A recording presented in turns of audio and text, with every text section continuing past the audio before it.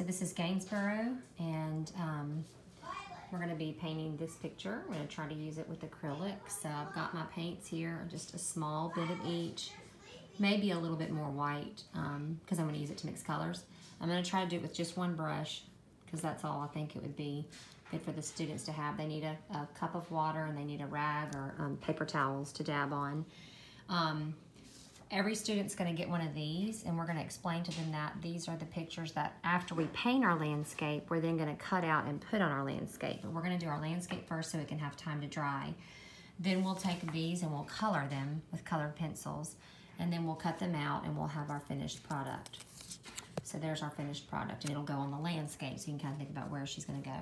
I'm going to try just to replicate this landscape as best as I can. I'm not going to make it my own. So I'm going to try to go quickly. For time's sake, I'm not going to try to be a perfectionist or anything. The first thing I'm going to go ahead and do is the grass, because I want to be able to have time for it to dry so I can do the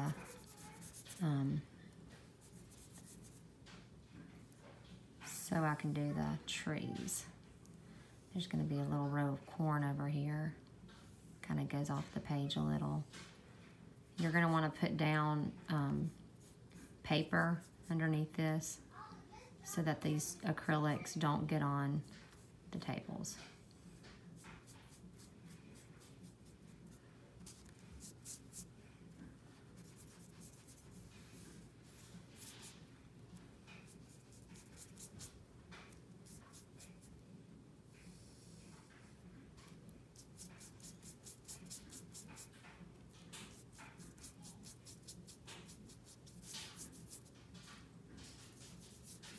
Now I'm going to come in while my paint's still kind of wet in just a minute and show you how we can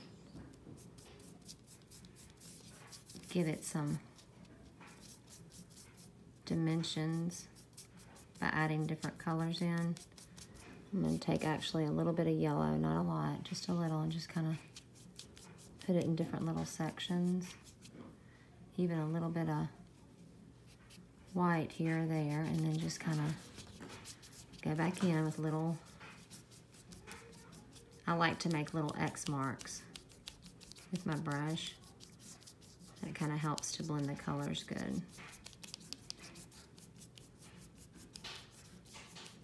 Back and forth X's is how I describe it.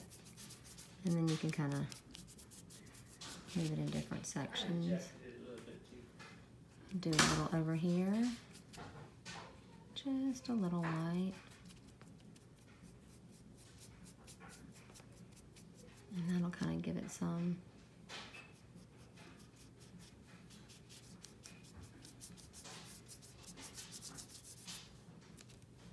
Maybe go back with a little more green. Okay, so next I'm going to go through and wash my brush and dry it really well. I'm going to go through and do the cornfield, which is mostly yellow. I'm going to go ahead and put down my yellow.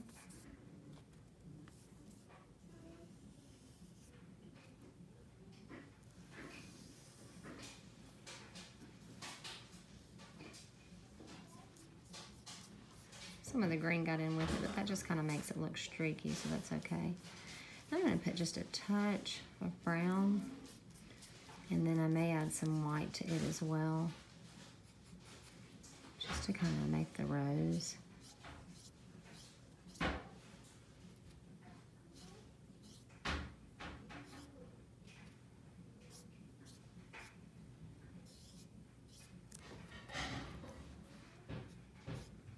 My daughter Lily said it kind of looks more like a road than it does cornrows, but what you can do is I'm mixing a little red and brown and yellow over here, and get your brush kind of,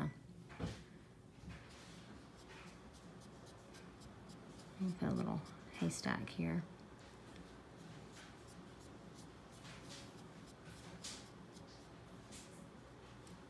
Maybe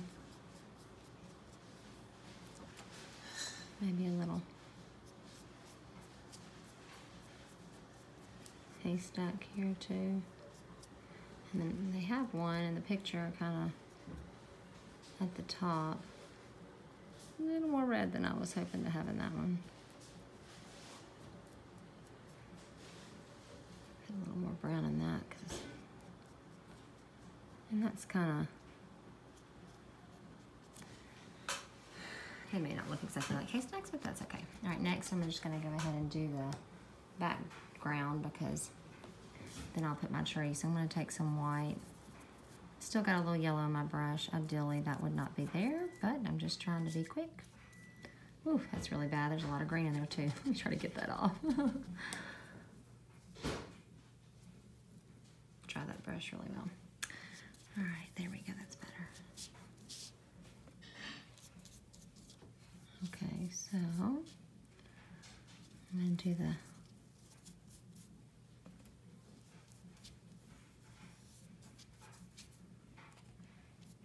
sky. And then I'm just gonna get some of my blue and just kind of mix it in with the white and put some, some clouds. They don't have to be perfect.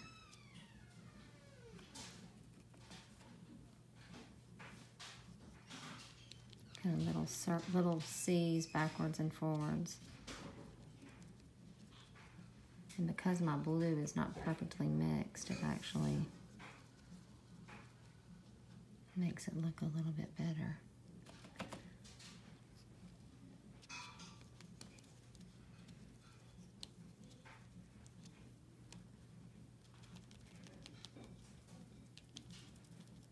Get that one off the page a little. All right, maybe a few over here. And then my tree's about to go over here. Okay, so they actually have some bushes in the picture, but I'm not gonna be drawing bushes, I don't think. All right, next I'm gonna try my best to do a tree, a few trees. I'm gonna start over here and just kinda do a few tree trunks. Thank you, though. With the brown. Just kind of small little branches coming out. All right, and then I'm gonna do a bigger one here, which is where they're sitting in front of.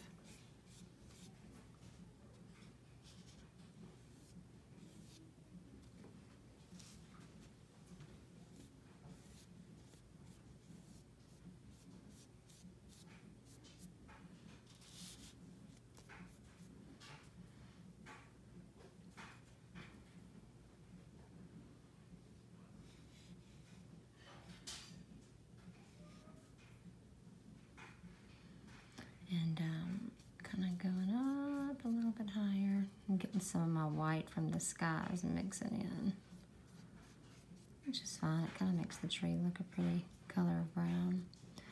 And then to do some leaves on the tree, I'm gonna get my green. I'm gonna mix it with a little brown and red because the leaves aren't exactly the color green I have. Here's my paint. So I'm just gonna kind of mix a little. I'm just gonna do some this color and this color as well, and just kind of little dots with my brushes. As you know, leaves aren't exactly, they're not symmetrical. They're not easy to see the symmetry in from a distance, so we don't really have to have them perfect. Just some.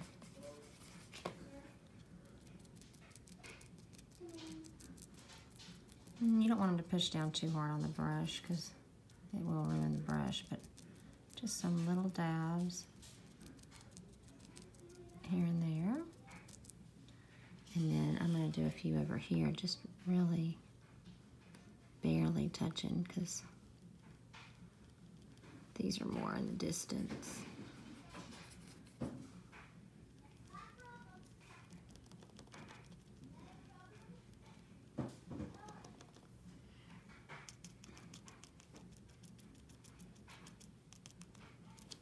Okay, and go back with a little bit more of the green and just dab it in and a little bit of the yellow and kind of give it some pretty lighter colors. And then I'm feeling like I want my trunk a little bit darker, so the paint should have dried some now. I'm gonna see if I can go back in and make it a little bit browner, even though they are gonna be standing in front of it. I don't know if that's helping much, but okay.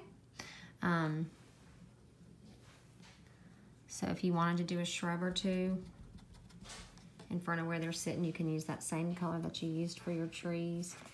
Leaves, the brown mixed with the green. And just depending on how much time you have, there can be some little shrubs here.